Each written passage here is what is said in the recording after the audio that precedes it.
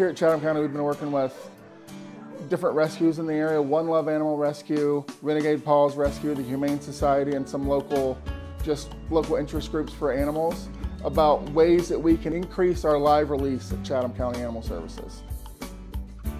You know, live release means the amount of animals that come into the shelter that leave alive. Basically, our live release has been, hovering around 50 to 60% for a few years. Over the last 5 years, we've increased it to 70.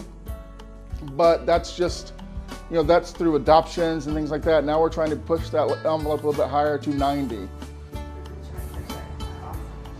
One of the ways that we decided would be the best way to tackle it is trying to get everyone on the same page, working together, and to streamline that process for the public.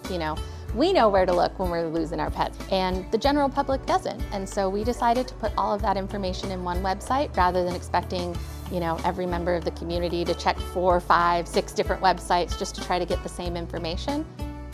What we've come up with is Chatham 90. It's a website that you can look at, chatham90.org.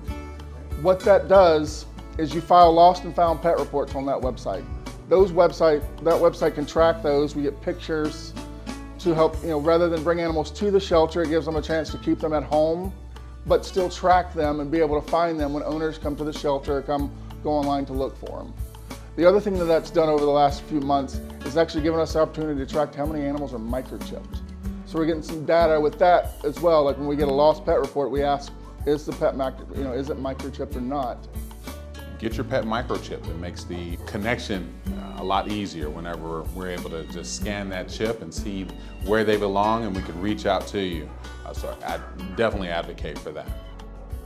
Our first initiative was to just get this website up and running.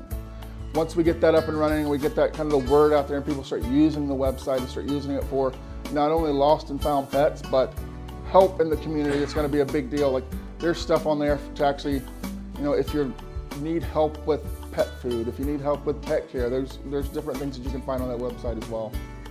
This isn't just an animal welfare problem, this is a community problem. Pets are part of our community, they're part of our family. So we're asking the community to be part of the solution and really asking them to work with us to try to improve things. Chatham90.org, use it, because when we talk about quality of life in Chatham County, it's not just for us humans, it's about our pets and our animals as well. Visit Chatham90.org.